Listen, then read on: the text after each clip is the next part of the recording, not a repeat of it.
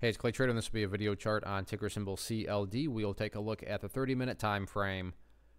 Real quick, what do I mean by 30-minute in case maybe you're new to charts? Instead of each one of these candlesticks here representing 1 day's worth of price action, which is what you would normally see, each one represents 30 minutes. So while this here may look like several days worth of time, it's actually just today's price action broken down into 30-minute time slices.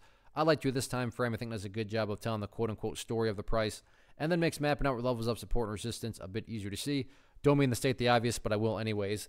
Absolutely monster move today, not only from a price action perspective, but if you look down here at the volume, biggest volume this chart has had for quite a while. So definitely some updates here need to be made. So let's first start by talking about areas of support. Then we can talk areas of resistance. The ideal level of support, I mean, if you say, hey, Clay, what would make this chart look the absolute strongest going forward?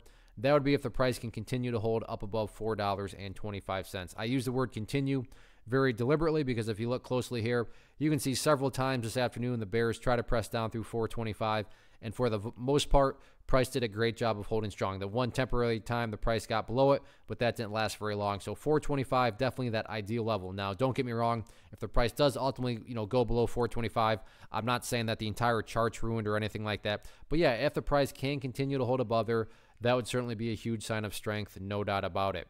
Next level of support after that, down here at 405. So 425, 405, two of the two near-term levels of support.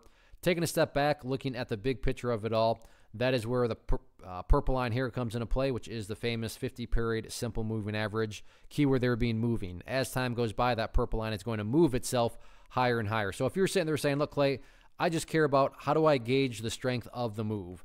This right here being defined as the move. So if you just want an overall way to gauge the strength of the current price movement, use that purple line. As that purple line moves itself higher and higher, as long as the price stays above the purple line, then the bulls are at full strength, full health. However you can best visualize that, no questions asked. Again, yeah, if the price can stay above 425 or 405, that would be ideal. But from big picture, as long as the price is above that purple line, the trend is fully in the bulls' favor.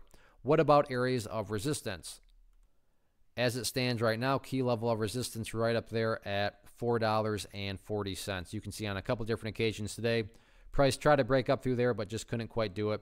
So that'll be public enemy number one going into tomorrow.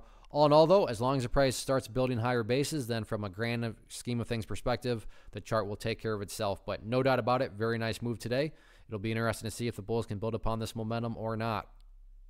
One of the biggest questions that I get is, hey Clay, how do you find the stocks that you trade? So what I've done is put together a free resource guide where I talk about the tools that I use to locate stocks that I find interesting and think may have potential. So if that sounds like something that could add value to you as a trader, then click on the image that is up on the screen right now and I will email you the guide. The guide itself is very short and to the point, and best part, it's completely free.